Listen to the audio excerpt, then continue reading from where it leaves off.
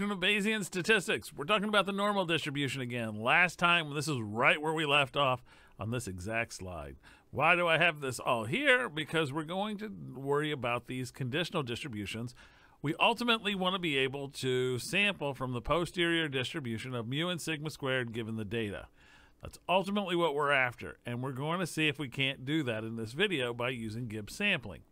All right, so for Gibbs sampling, we're going to talk a little bit about the theory here, but if I have some starting values, x0 and y0, and I sample x1 from x given y0, y equals y0, so I'm just going to pull from that distribution, and then I take that sample that I just got from there, this x1 that I just pulled, and then I pull from y given x equals x1, then the pair x1, y1 are a sample from xy.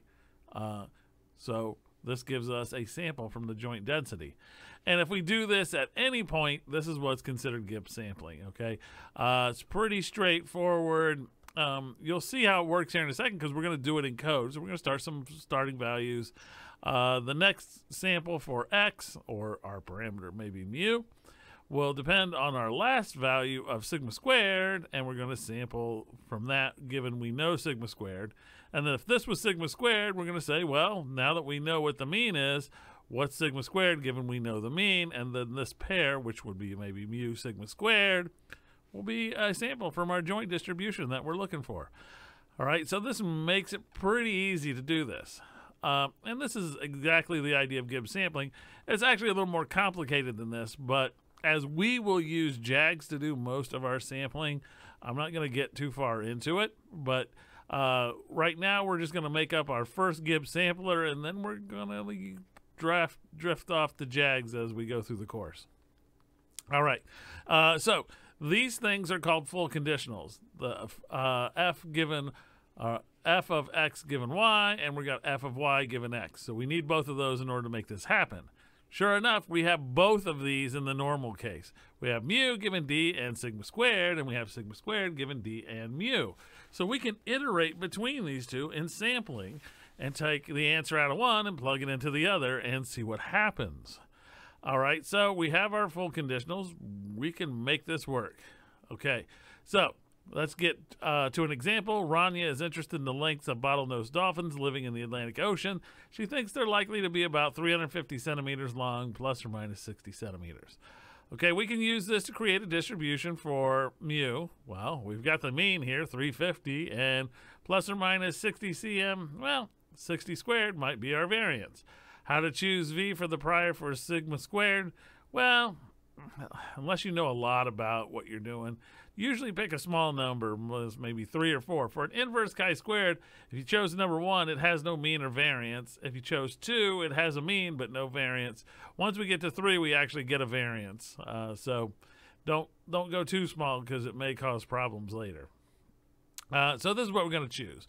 And the sigma squareds are going to match here. All right, so she goes out on a research expedition and gets this data. So we're going to use this data, and we're going to see what we can pull from it. Okay, so here's what we have. We have all the pieces that we need. The sum of the xi, 2284, n is equal to 7. Now we can jump off to R and start building this. And I know we're going pretty fast here, but again, we're only going to do this once. Okay, here we go. So I'm going to work on these pieces first. And you'll see the code sort of build its way up in a non-linear fashion because I program from the inside out. I don't know how to program from the beginning to the end, so I start in the middle and then I make my way out. So here's some pieces in the middle. And how do I get this? Sigma squared 0 is equal to 60 squared, and I know is 7. Mu variance is equal to this piece here. As 1 over sigma, so it's this piece here actually, 1 over sigma squared sub 0 and over sigma 2. Okay, I get that piece. Okay, now I got some data here, my x's, and now I have mu 0, I need 360 involved. And then I'm going to get the sum 1 is the sum of the x1, so it's just going to add those up. And then my mu sum here is going to be mu 0 over sigma squared 0 plus my sum of the xi's divided by sigma squared. All right, so we're moving on here. We're going to get this piece, and it happens to be this piece as well. So now that I get this piece, it's going to be, well, that's easy. Mu plus n, or v plus n. And we know that v was, we picked it to be 4. All right, so then we calculate our scale parameter here. So we're going to need the sum 2, which is going to be this piece here, the sum from I equals 1 to n of xi minus mu squared. And then I'm going to put it all together and get the red piece here, which is what these bottom 2 lines give me. All right, so now that I have this, I can do the sampling. And so you'll see here I added some sampling in here. I have mu1 is R norm 1, and it has my mean that I'm interested in and my variance that I'm interested in that I've already calculated. Okay, then I'm going to take mu1 out of there, and it gets plugged into my sum 2. See, there it ends up right there. And then we're going to pull from a chi-squared by multiplying the scale times my post degrees of freedom. Divide that by a chi-squared 1, which means we're pulling 1 sample and the post degrees of freedom. And sure enough, I will get an inverse chi-squared out of this. All right, we're almost there. Now we got to put it in a loop. And since we're putting it in a loop, we got to make some containers to hold the answer. Okay, now notice that's a lot of stuff left the picture. I don't have the n and the v and the sigma squared and the mu naught anymore, or even the x's in my code. Leave it in your code. This would just be reorganizing pieces. So I get sigma squared of 10. Notice this is our starting value. Have to start someplace. Mu1 out, and we're going to do only 10 steps here. We're going to repeat 0 10 times for a container, sigma squared out, repeat 0 10 times for a container. This is the code I had in the other one, except at the bottom, I'm saving off my mu values. So mu1 out in the ith position is equal to the mu1 that I found at this iteration of the Gibbs sampler. Sigma squared out I in the ith position is sigma squared that I found from this iteration. And notice they're both random sampled along the way. All right, we're almost there. Okay, so what does this do? So if I went 5 steps, you can see the green is where I started, the red is where I stopped. I move here and I move that direction. I'm moving in perpendicular directions every time. So every time I go, I'm moving in a perpendicular direction because this axis is mu, this axis is sigma squared.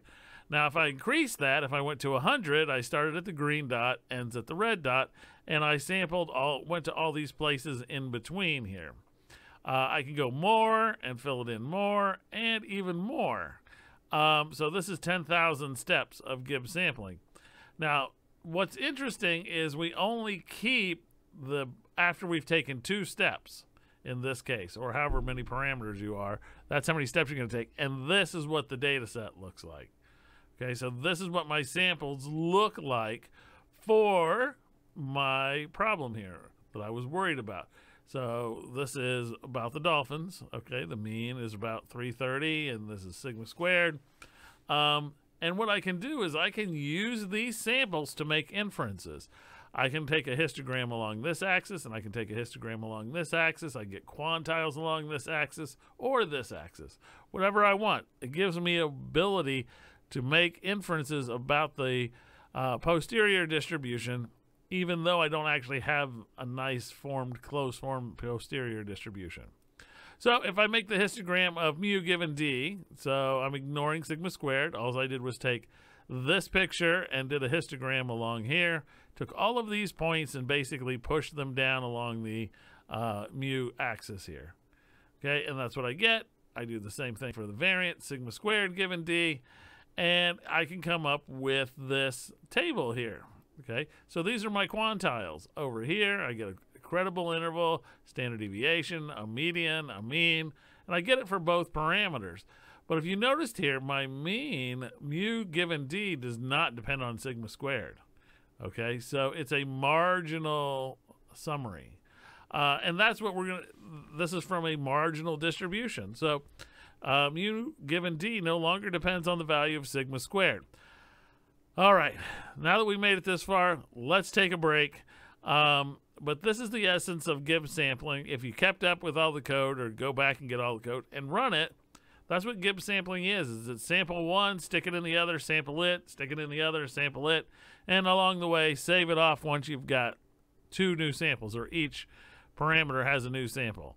And that's Gibbs sampling. Now, what we're going to use is JAGs to do all of this, and RJAGs. So that's going to be what we're going to start going into next. So see you in the next video.